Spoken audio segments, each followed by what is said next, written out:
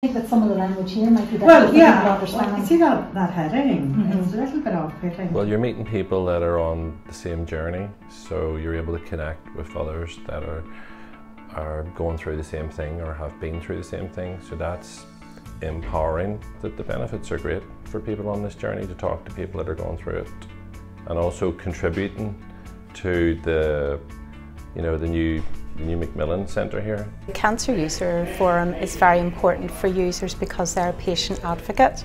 They've actually had the lived experience of cancer and we really want to hear their views. Many times we hear from people who've had a cancer experience, they want to give something back, so this is a very good opportunity to join the Cancer User Forum, to give something back so that we can develop services to really shape and develop their views and things that they feel would be very important for us. We asked the Cancer User Forum to look at maybe new patient information booklets. Forum is really important because we want to develop services that meet the needs of our patients, and it's impossible for us to do that without finding out what our patients need and want and getting their opinions on things. It's really important for us to design services along with patients so that they're the services that they need.